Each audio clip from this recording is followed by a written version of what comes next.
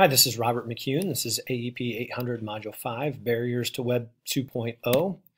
On the article summaries, the first article on the barriers to Web 2.0 in 21st century, I thought there was a lot of interesting facts and figures thrown out in there.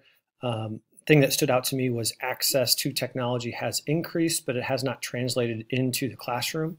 And I couldn't agree more. One other thing I found in there that was interesting, the articles seemed to be from 2012. And in our society right now, technology moves so fast. Thinking back to 5 years ago, teaching-wise, a lot of things have changed as well.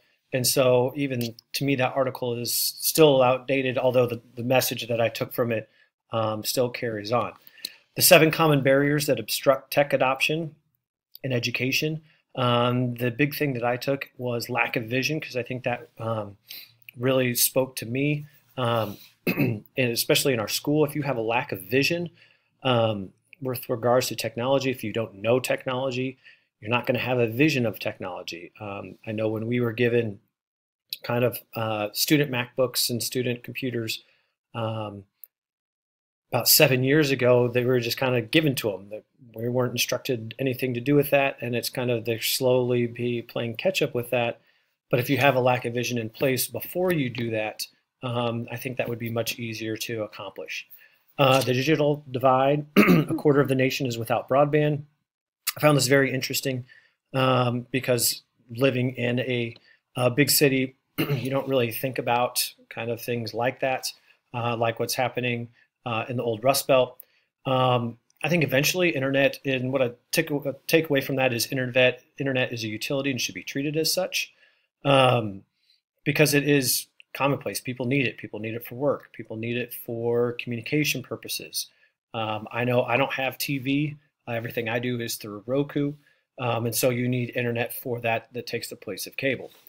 Open Educational Resources Movement Scales Up article. I found this very interesting because as a teacher, I'm always looking for things online. I applaud their efforts in collaboration, looking at the Washington, D.C. school district, excuse me, and then working with folks out in Colorado to continually improve. And I think that's a big, important factor. As an IB teacher, I know I'm always collaborating, working with teachers in other states and actually even other parts of the country, working on how best to teach a certain subject in preparation for a test. Do you feel the digital divide can be resolved? Why or why not? Kind of had two sides on this. The optimist part of me said, yes, absolutely. It'll be eventually treated like a utility and regulated.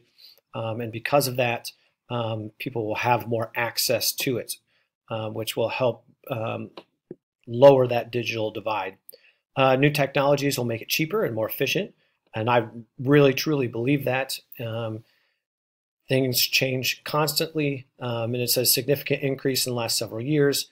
Just my students, more and more students have access to home Wi-Fi where they can get online and do schoolwork or ask questions, which I think is a very big thing. And then new generations have grown with it. I think it's important that kids who grew up with internet are going to want internet throughout their whole life, and that just carries on the older they get. And that's happened more and more and more. And as the older generations of no internet go away, these new generations are everyone's going to want to have it and want to need it to get their jobs, for their jobs or for other aspects. The pessimistic person in me says no, it takes too long to fix things. That it will be you'll still have people who feel the internet is a choice and shouldn't be demanded of them to have it, and it costs money. It would be nice if the government paid for everything, but then that raises taxes and you get into a whole political argument on that. And so I can just see money being a very big issue and kind of lowering that digital divide. What skill sets do I feel that 21st century students must acquire prior to graduation?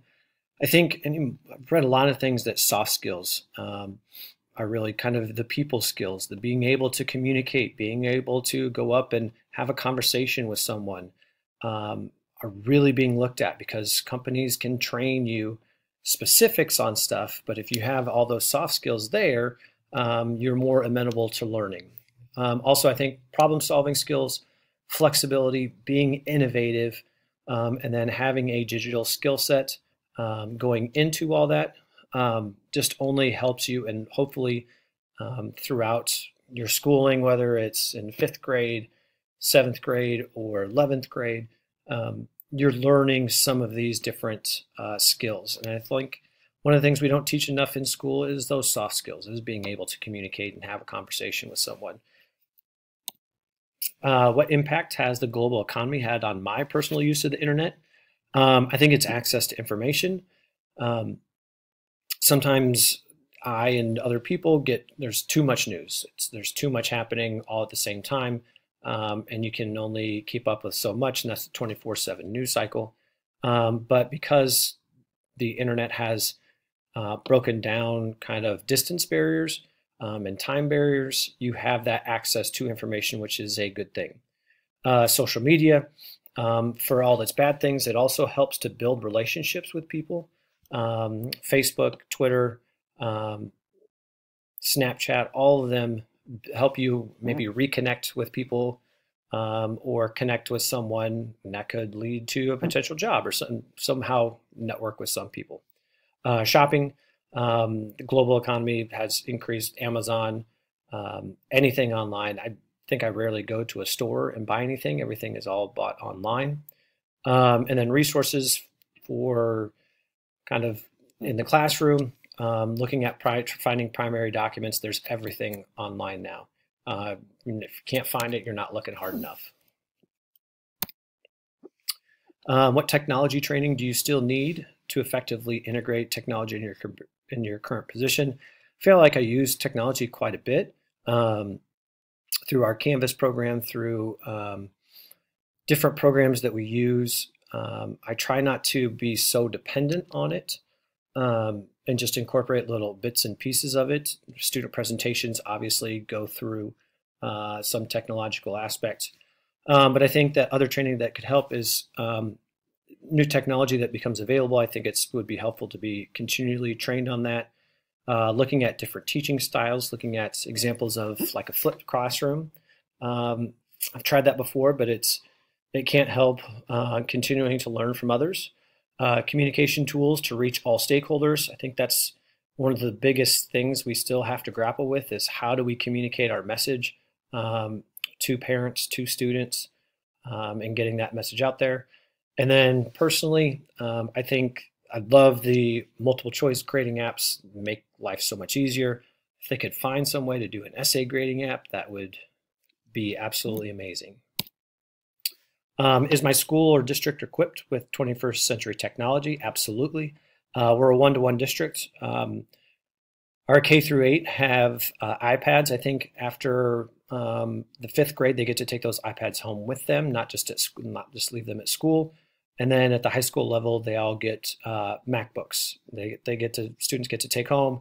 Every school is Wi-Fi enabled. Next year, I know in our building that's getting redone, we're getting all kind of 75-inch Apple TVs. Our district and our school has a large social media presence. So that's kind of adapting and equipping with 21st century technology. One thing I think they could do better with that would open access is have an open access of their Wi-Fi to the community. That would really get the community involved, I think, a little more, especially for those people who don't have Wi-Fi yet, can go to the school or at least hang out around the school and use that Wi-Fi. But I also understand kind of some safety issues and some other aspects with that. What are the advantages of innovative practices in schools? I think some advantages are you're building problem-solving skills. You're teaching students to think, which I think is very, very important. You're developing an innovative mindset. You are talking about student engagement. If you stand up there and obviously in lecture and students aren't going to pay attention, but if you make it interactive, and you make them think and you challenge them, students are going to be engaged. You're also preparing them for success outside of school. You're giving them and helping them develop a skill set that they can use. Whether if they go to college or if they go straight into the workforce, they have skills that can translate into success for them. Time management. I think it is, instead of going maybe to the library, you're sitting at home and you're working on material, you can just shoot an email to the teacher and get your question asked right away. You can look online for students. And you can, as a teacher, you can use those grading apps to help your time management and to help get things through quicker. And then it also gives you the ability to work outside the classroom. As I said earlier, you can email teachers. You can work on, we have our site, which is Canvas. All my notes and anything are on Canvas. So it allows students, if they're gone or if they're leaving early for a sport, to be able to go home, look at the notes and stay caught up, and potentially ask any questions on that.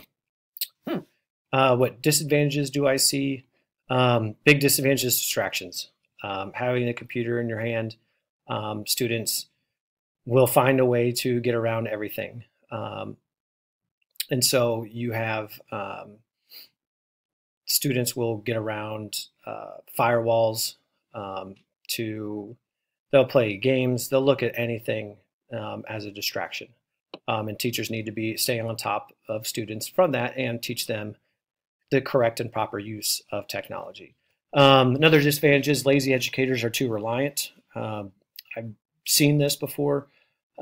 Teachers will just show videos and of people teaching the material rather than themselves teaching the material. With technology, you can have less personal interaction with the students, which I think is important to get that, to build those relationships with students. Cyberbullying is a disadvantage. Safety is an issue if students aren't taught correct ways to use technology. And money. Technology is expensive. And students that have money have better technology. Students that don't generally do not. Have I experienced problems with cyberbullying or other inappropriate internet use with students? Absolutely. As mentioned in the last slide, inappropriate use occurs frequently. Students have proxies around firewalls. They watch Netflix. They download games. They use AirDrop to airdrop movies or airdrop games to each other, which goes around the firewall. Several instances of cyberbullying. One happened a couple years ago, had to meet with administration, students, and parents to kind of figure out the issue. And the hard part of that is tracking it and keeping up to date with it, because most cyberbullying happens outside of school and something that you don't see and you can't see it all the time. And then in instances of cyberbullying, I think Snapchat is evil. It's not that hard for a student to snap something and send it to another student and have it disappear.